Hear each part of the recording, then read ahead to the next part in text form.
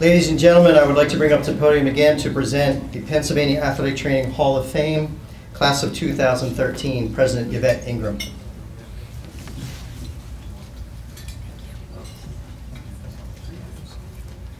Okay, so as John said, it's now time to induct the Class of 2013 Pennsylvania Athletic Training Hall of Fame members.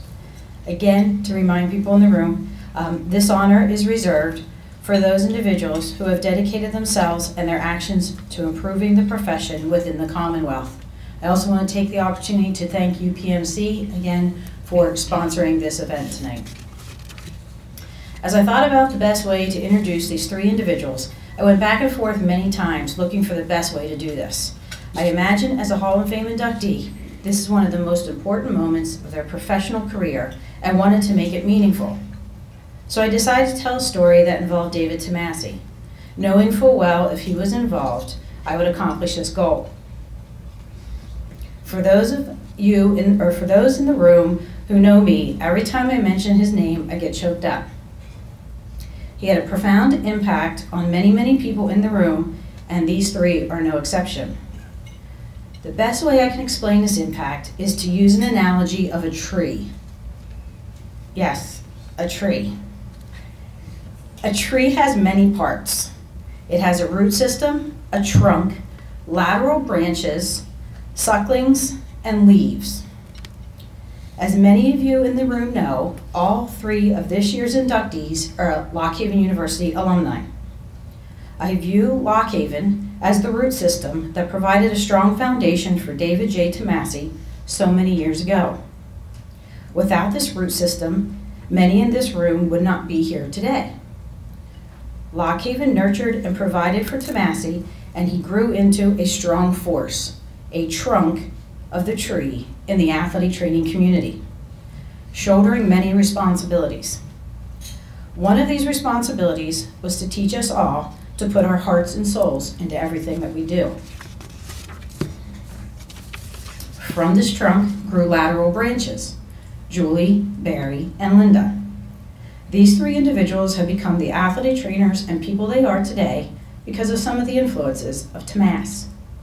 These lateral trunks have grown bigger and stronger, and we are here today to celebrate their achievements.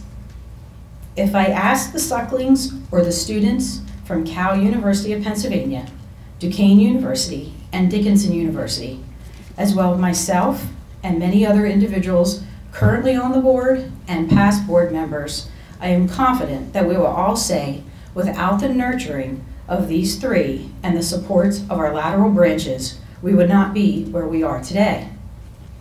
The leaves, these are the students that are in the room. The ones that are here getting involved and being nurtured by their own lateral branches. As I introduce each of these individuals, you will see how, from one tree, many more seeds have been planted and the athletic training community continues to flourish. First, let me introduce Julie Ramsey Emrheim. I just wanted to highlight a few of her accomplishments. There's a larger bio in your programs, but over the past 3 decades of service to the athletic training profession in the Commonwealth, Julie has accomplished many things. She loves knowledge. She is a student, an online instructor, a faculty advisor, and a laboratory instructor for many, many leaves in the room. Julie has served as the PATS president. She served on the Athletic Training Advisory Committee to the Pennsylvania State Board of Physical Therapy. She's PATS Hall of Fame and Honors and Awards Committee member, as well as the Centennial Conference Athletic Trainers Committee. As a board member of the Board of Certification, and currently is the president of the PAC. Julie has presented to numerous groups about her experiences in the NFL, concussions, and professionalism in athletic training. Ladies and gentlemen, Julie Ramsey Emrheim.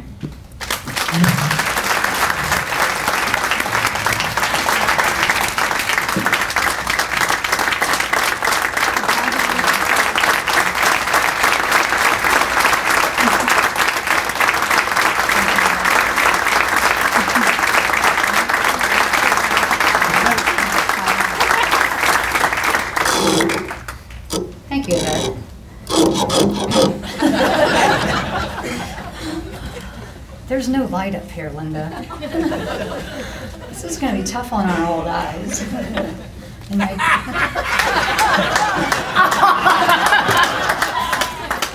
Just don't let it fall. And my papers are sticking together, so I'm gonna, congratulations to my fellow Hall of Fame inductees, Barry and Linda.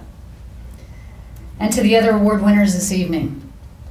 Thank you to the PATS Board of Directors and the Hall of Fame Committee for considering my nomination worthy of induction into this special group of outstanding individuals. I'm so humbled and honored to be named into this distinguished group, people who I've always admired and respected. My dear teacher, mentor, and athletic trainer Dave Tomasi always taught his students to give back to the profession that gave so much to them. He led by example. When I was a student at Lock Haven, it was expected. It was just a natural progression. You would graduate, you go on to serve, and you give back. I can't thank Tomas and my anatomy professor, Dr. Bruce Young, enough for all the guidance that they've provided to me as a student at Lock Haven. They had a true passion for what they did, teaching and caring for students. I miss them dearly. I wish they could be here with us this evening.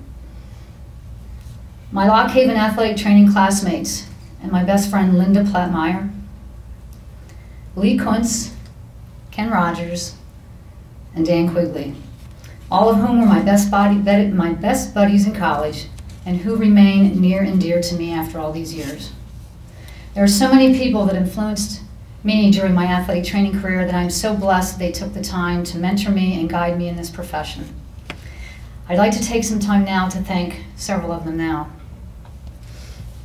I was fortunate that I had the opportunity to attend what I considered one of the best master's degree programs in the country at the University of Virginia. Many thanks to Joe Geek and Ethan Saliba for their guidance and leadership during my studies there. They set the bar high for me to excel. Thanks to Bill Biddington and Bruce Barnhart. You were both fabulous people to work with at California University of Pennsylvania during my first athletic training job out of graduate school.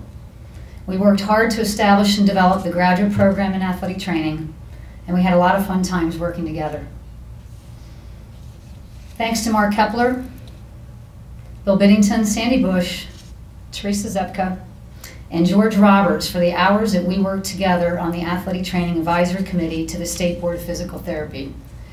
For most of us, it was our first opportunity to work in Harrisburg and to see firsthand the process of lawmaking, rules and regulations, and how difficult it was to make changes in our profession.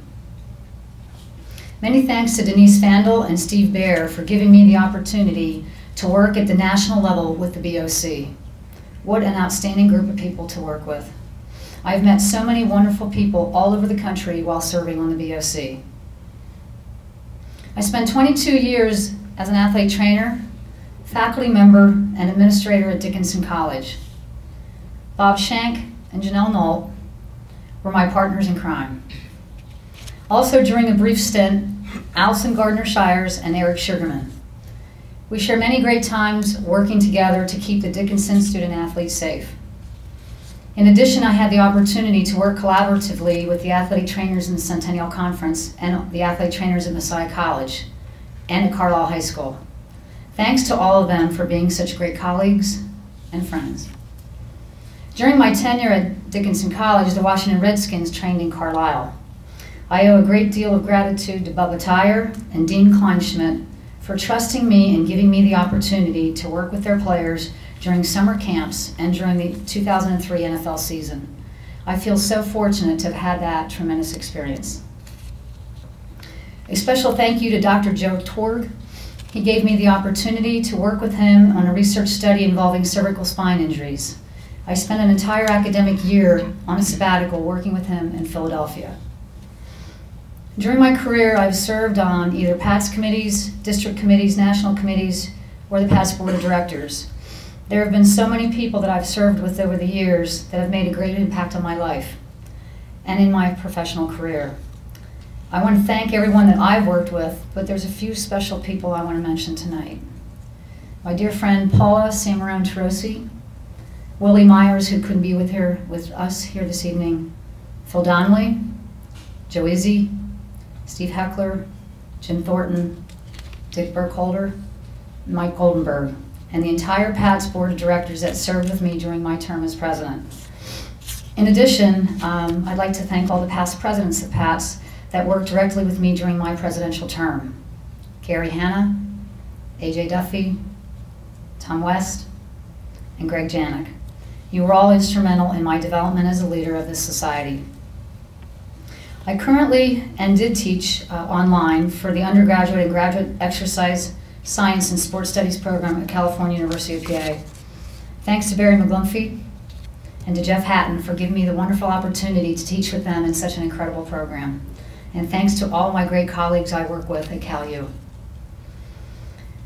After spending my entire career in academia, my most recent athletic training position is as a clinical supervisor with WellSpan Health in York, Pennsylvania.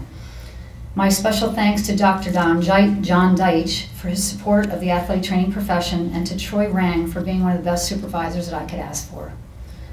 I have an outstanding group of athletic trainers that I'm mentoring and supervising there, and I'm truly enjoying my new challenge in life.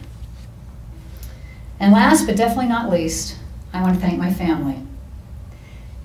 My mother and father, Les and Betty, who were not able to be here with us this evening, but they celebrated their 63rd wedding anniversary last week. Talk about modeling hard work and commitment. Here with me tonight is my brother Phil and my sister-in-law Deb, and my husband Dave, and my daughter Marlise. I'm going to try to make it through this. I want to thank all of you for the love and support that you gave to me during all those long hours that I spent away from home, while I was away taking care of other people. During all those late night conference calls and those days that I was away attending many meetings and symposiums trying to better our profession, I could never have done any of this work without your understanding, your love, and your commitment. In closing, a note to all the young professionals out in the audience tonight. I hope all of you find your passion in life. For me, it was helping out student athletes and trying to make a difference in their lives. It was giving back to the profession that gave so much to me. Thank you all for this great honor.